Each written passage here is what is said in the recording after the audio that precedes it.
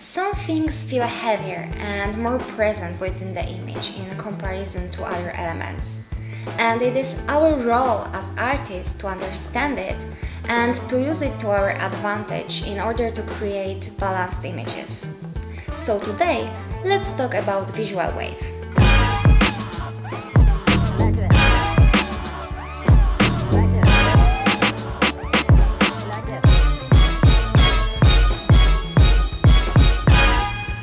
This is the second part of the composition topic. So if you haven't watched the first one, stop here and watch it now. The link will be in the corner. Visual wave is a compositional tool that attracts viewers' eyes to a focal point. So first, we should come with the idea how we want to show our image and determine our focal point. And then, we should think how we want to balance this. So let's go over some main factors that affect visual wave. If there is a figure in the image, it will likely have more visual wave than other elements. Figure and faces arouse the interest immediately and draw attention in their direction. Do you remember this example I've shown you before? By using characters in the image, you can guide your viewer. You are able to show what's important in the first place. Even the look, direction of the character is important, because we naturally look in the same way the character is looking at. Our eyes are naturally drawn to the area of the highest contrast in the image. The main goal in this visualization was to emphasize the outside garden and its connection with the bathroom. By using the high contrast between interior and exterior, the garden is exposed and the viewer's eyes are automatically directed to this area. In general, dark elements have more visual wave than light elements. Larger objects feel heavier than small objects. They get more attention. We naturally see them first and spend more time looking at them. Objects with a regular shape appear heavier than objects with an irregular shape. The irregularity gives the impression that the mass has been removed from the regular shape. Elements placed far from the center feel heavier.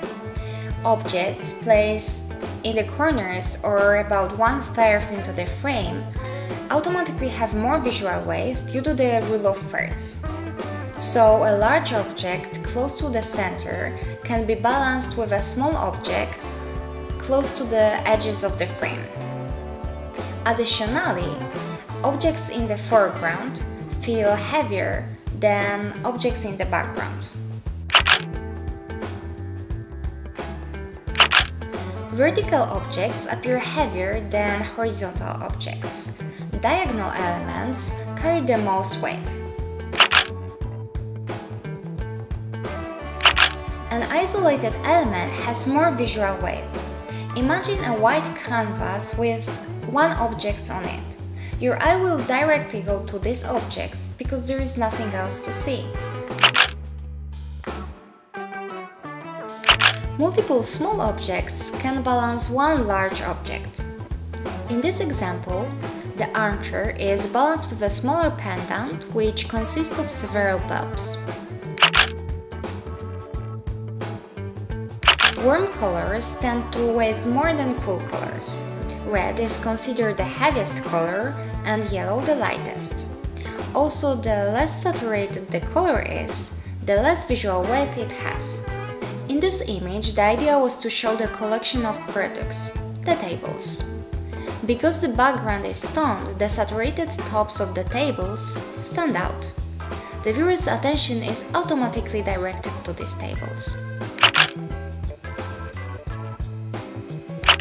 Textured element appears heavier than smooth, non-textured objects. Textures are just more interesting for our eyes. Objects in focus will generally carry more visual wave than those that are out of focus. This is a quick and easy way to draw attention to focal point.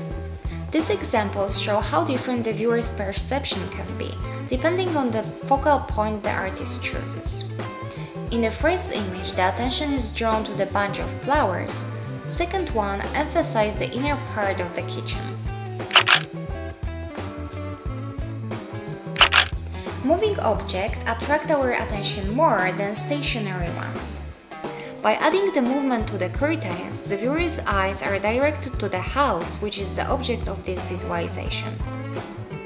These rules can be combined and can be trapped by other factors. So, for example, when a small object has higher contrast than a large object, our eyes can go first to a small object. Remember that this works the same as I told you with the rules of composition. These are only the guidelines to help you to improve your composition. So you can break these rules if that's what you are going for.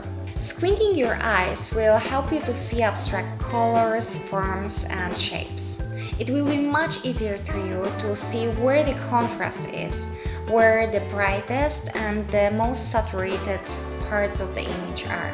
Okay, I think that's it for today. Thanks for watching, and also don't forget to like this video if you found this interesting, share it, subscribe, and do all these wonderful things. See you guys in the next video.